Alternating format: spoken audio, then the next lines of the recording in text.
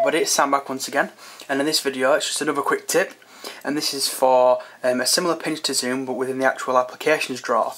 Now obviously you go into your applications drawer and you can just go through them as normal, but if you basically, let's say you've got quite a few, you can just do the pinch to zoom.